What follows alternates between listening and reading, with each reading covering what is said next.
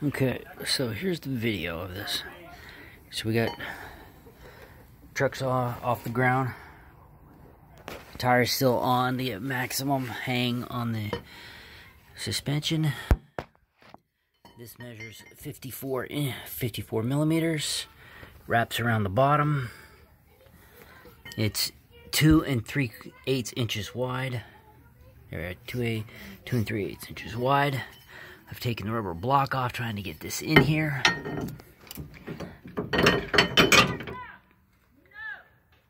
Now, seeing this, there's just no way it's gonna. I mean, it gets kind of close,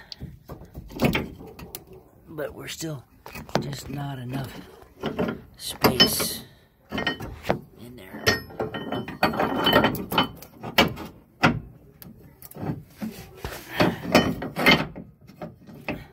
We're hitting the frame over here. I hope you can see that a little bit better, but